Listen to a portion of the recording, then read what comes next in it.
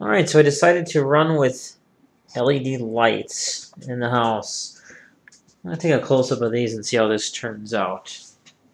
This is a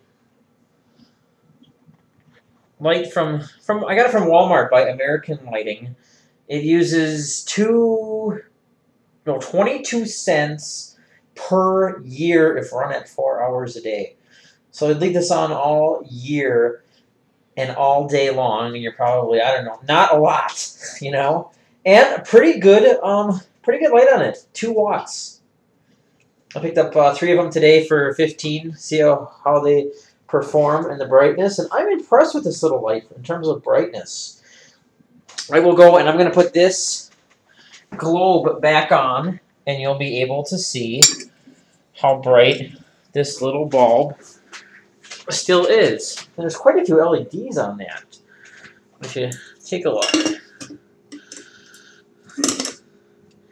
It is still bright for a little LED.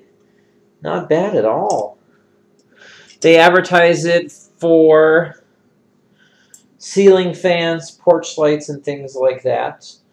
I think it could be used okay if you have a light lampshade. It's not going to throw a huge amount of light, but it will throw enough light.